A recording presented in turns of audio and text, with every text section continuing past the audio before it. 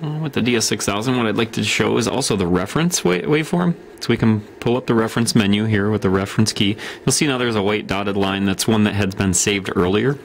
With the references, we can save up to 10. You can see that internally, and then we can also save externally via the USB. So let's save this for reference channel 1.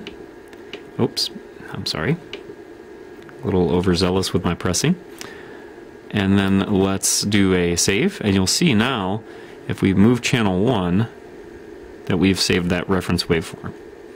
And reference waveforms can be very useful if you want to maneuver or manipulate a waveform and check it versus an original waveform. Just visually be able to take a closer look at how things are going with a particular waveform as you go through. And again, if you want to disable reference waveform, you can just double press the key and the reference waveform will then disappear.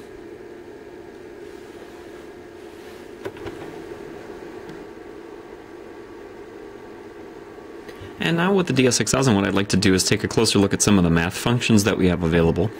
I'll slide out the math menu, and we can start describing some of these. Very common to most scopes, we have A plus B, A minus B, A times B, A divided by a B. We also have an FFT function. Let's cover that. And with the FFT, we're actually taking the time domain signal up above, and we're processing it and pulling it back into the frequency domain. You'll see now we have a split screen, which we can go from a split screen to a full screen if we'd like, and we can then manipulate the position of the FFT on the full screen, or we can go back to split screen. Personally, I like to have a split screen because they really are just different scales. But I'm just going to move the vertical position of the math function down here. And you'll see that we have a number of peaks available to us. If you remember back to your FFT, for a square wave, the frequencies are going to be you're going to have a primary or a fundamental frequency, and then you're going to have all of the odd harmonics. And so with this, with the DS6000, you can see we're reading off of the center frequency here. That's at 17K. What we can do is horizontally we'll move the fundamental frequency, which is our highest peak here. Move that down just a touch so we can see it all. So our fundamental is at 1K, which makes sense because our probe compensation point is a 1 kilohertz square wave. So our primary is at 1K, our next peak is going to be at 3K, our next peak is going to be at 5K,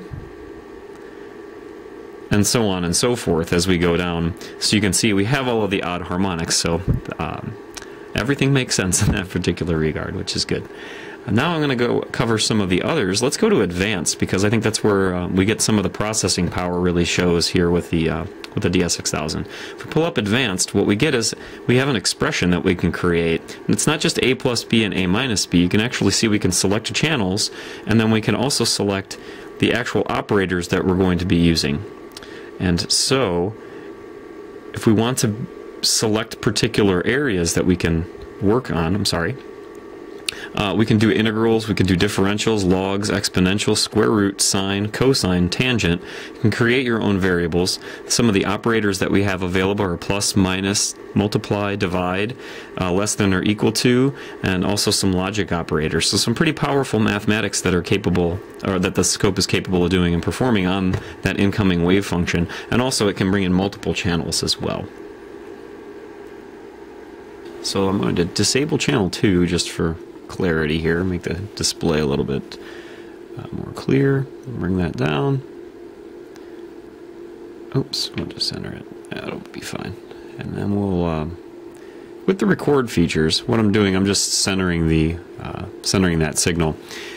Now what we're going to do is I'm going to show you the record features, and then we're going to go through the pass-fail analysis function of the record. So to get to record, we're going to press Utility, open up the record menu, and then let's enable record. And you'll see that now we have 3,986 end frames, or that is our end frame. You can basically think about a frame as a bitmap image of the displayed values on the screen, and the number of frames that we have is directly corresponding to how much data we're going to collect per frame. If you're going to have a very large data set per frame, we're going to have a limited number of frames. If you want to have more frames, you're going to want to collect less data.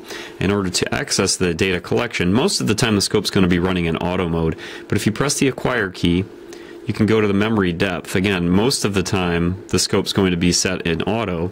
And in auto, it's going to automatically decide what is the best sample rate as well as the best number of data points to take for that particular horizontal time frame. Right now we're on the 100 microseconds per division time scale, and we're collecting 5 gigasamples per second rate at 7 million samples. So, or 7 million points.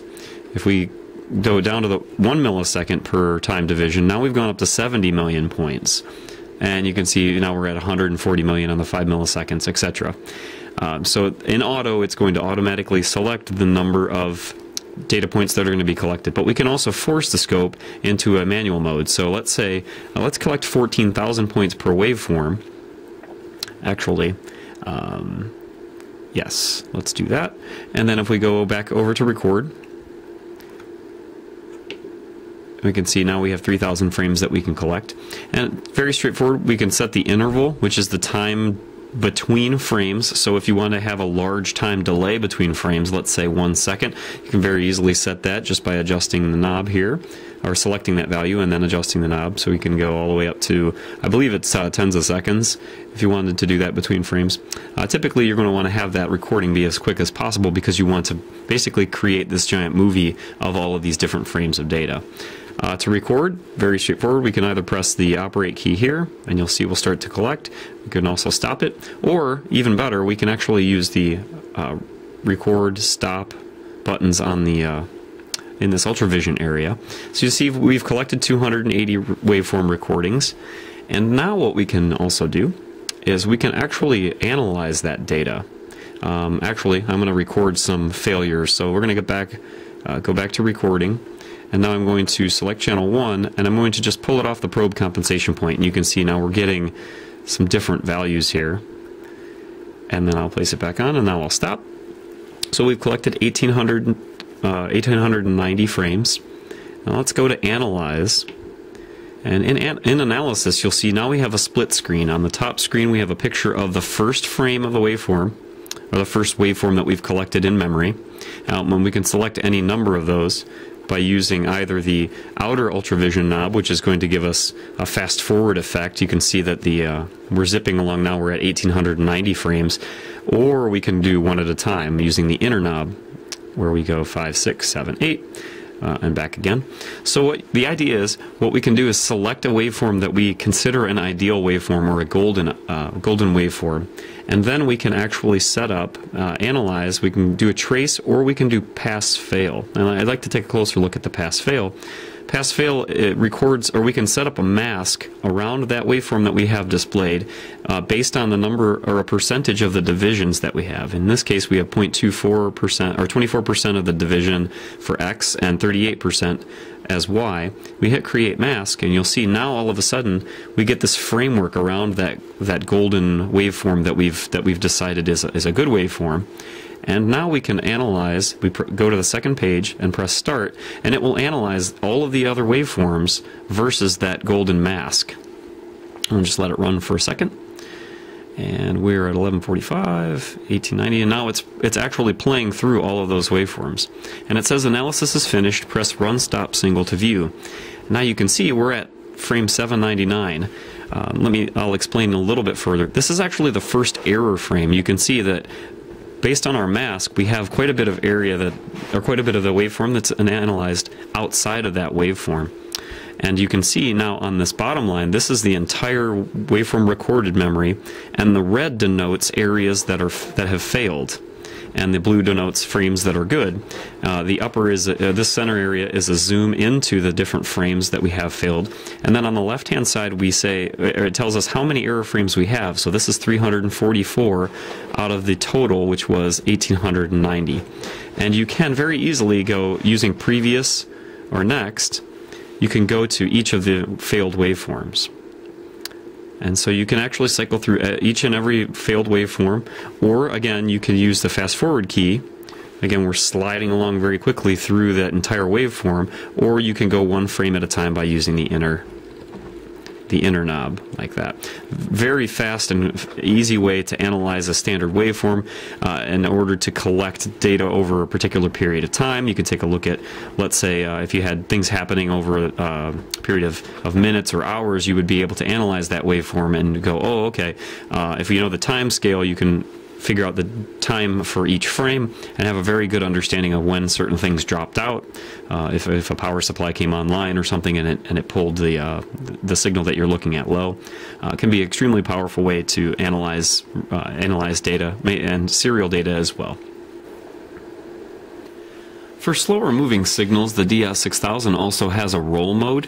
What I have here is a function generator off to the left that's set up to perform a waveform that's sort of like a cardiac or EKG signal, and I have it set to do a 100 millihertz signal, and right now we're triggering on it, but you can't really see a whole lot of detail. What we can do is enable roll mode, which is in the horizontal timescale, horizontal menu. Again, horizontal menu, and we can select roll.